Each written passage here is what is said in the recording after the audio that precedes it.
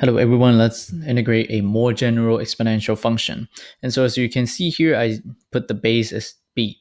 And so b to the x, and we want to integrate this function. And we in order for this to be a exponential function, then b must be a positive number. And at the same time, b cannot be equal to 1. Because if b is equal to 1, then it becomes a constant function. And actually, as you can see here, b can be e, and then that will go back to our the natural exponential function e to the x, and when we integrate that one, we know the answer already. That one, the antiderivative would be e to the x. But right now we have b to the x, and the question is, what is the antiderivative of an exponential function that's not base e? Let's just think about that. We can do some scratch work.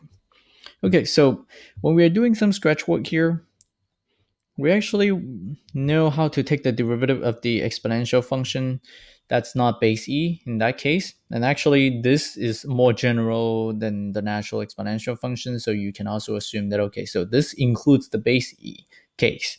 Okay, so right now, let's say you have a function y equals b to the x. Okay, and then what is its derivative? So if this is an exponential function where the requirements for b are all satisfied, then we are going to say what? We are going to say that, okay, so we have the derivative as b to the x. So that's the exact same thing as the original function, except that we also need to multiply by ln of natural log of the base, which is ln of b. Okay, so now the question is, how do we go backward? How do we go back to the b to the how do we find the antiderivative if we are given b to the x as the function and we want to find y? Let's say our y prime is b to the x without the l and a b. And then how do we go backward in this case? Let's just think about this. So we know that l and a b is really just a constant. And if we go from b to the x times l and a b to b to the x, basically what we're doing here is that we are basically multiplying by 1 over l and a b. Then we can turn this expression into this expression right here. But remember, multiplying by 1 over l and a b is really just multiplying by a constant. So that's not going to affect how we're taking the derivative or integrating the function. And so in this case, if we try to figure out the original function, the y, all we need to do, okay, so we have y equals, okay, so b to the x, right?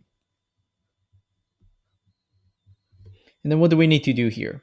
We also need to multiply by 1 over ln of b. And so that means our answer would be b to the x divided by ln of b here. And so that would actually be our antiderivative. But then of course, we should really just verify if that works, right? So now let's say we have what? Let's say our function. Okay, so let's just verify. Okay, so if our function is b to the x over ln of b, okay, we are going to take the derivative of this function and see if we're actually going to be getting b to the x. And so if we take the derivative, then we are going to get what?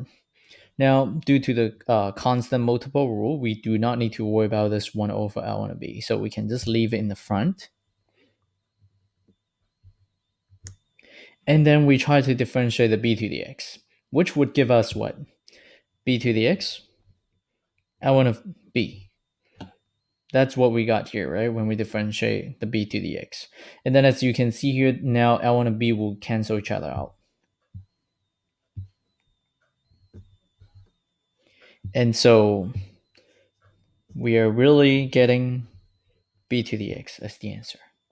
So right now, this answer is correct. We know, right? From this verification here. And so now we can actually just write down a general formula for the antiderivative of b to the x, which is actually what? Which is actually 1 over, okay, ln of b, and then times b to the x, and then plus the constant integration. So that's how we come up with the answer. So this is one way to come up with the answer. There is another way to come up with this answer here. So Let me remove all that scratch work right now, and then I will show you another approach of integrating this, assuming that you do not try to memorize this formula right here. Okay, so let me remove that. Then let me try to do it another way and see how it works. Okay, so what are we doing here? It's this. First, we are going to start with the integral, b to the x and then dx. We are going to rewrite this expression as e to the ln of b to the x. Okay, so let me just highlight b to the x right here. So b to the x and then dx. Okay, so you know that the natural log function and the exponential function, the natural exponential function, are inverses of each other. So if we compose them, right, if we put the ln function inside the exponential function, then we are just going to get whatever that's inside the ln function. In this case, that will be b to the x. And so this function here, b to the x, is actually equivalent to e to the ln of b to the x. Okay? And then now, because we have ln of b to the x, we can bring the x to the front due to the log property. So we get e to the x. Okay, so let me just use that color here. X and then times ln of b.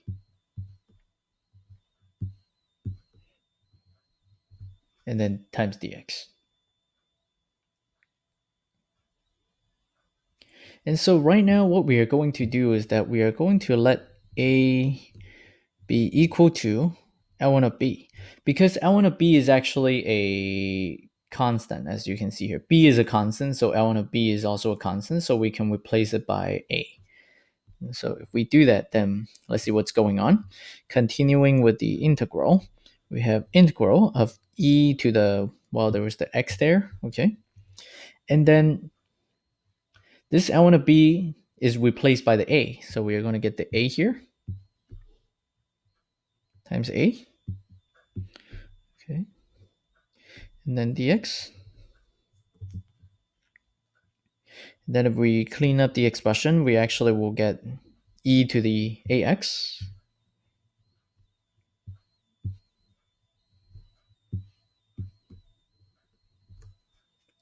Do you see what's going on here? I actually did another video showing how to find the antiderivative of e to the ax where a is a constant. And we are going to assume that a is not equal to 0. Okay, but how do we know that a is not equal to 0? Because b is not equal to 1, so ln of b is not going to be 0. So a cannot be 0 in this case. So now, how can we integrate this one? We know how to integrate this one. This one is actually just 1 over, okay, the reciprocal of a. So 1 over a, right? 1 over a is the reciprocal of a.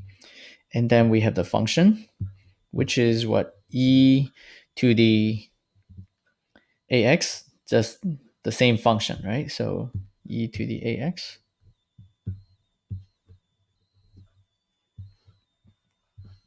And then plus the constant integration.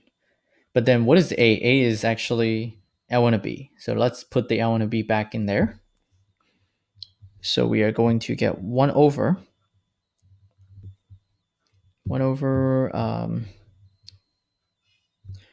a, right? 1 over a. So we get 1 over, no, 1 over a is ln of b, right?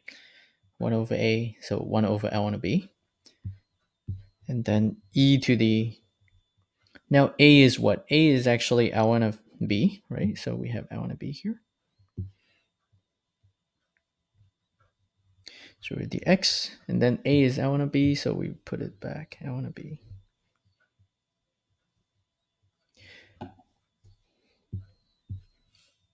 And then so you know that e to the x times ln of b is really just e to the x times ln of b, and that can actually be written back as b to the x. So we have what? We have 1 over and then that I want to be. And then what do we get here? Just b to the x. Because we know that actually we did turn b to the x into e to the x I want to be. And then now we can turn e to the x I want to be back to the bx. And then, oh, I forgot the constant of integration here. So let me do that. So that's plus c right here. That's plus c here. And that will give us the same answer. But of course, doing it this way will require you to deal with a lot of details, but that's good if you know how to do it, because let's say if you don't remember this formula right here, then you can actually derive the formula yourself. Okay, so that's it for this problem. If you like this video or you find my video helpful, please subscribe to my channel, and then also please check out my other videos. Give me a like and leave me a comment.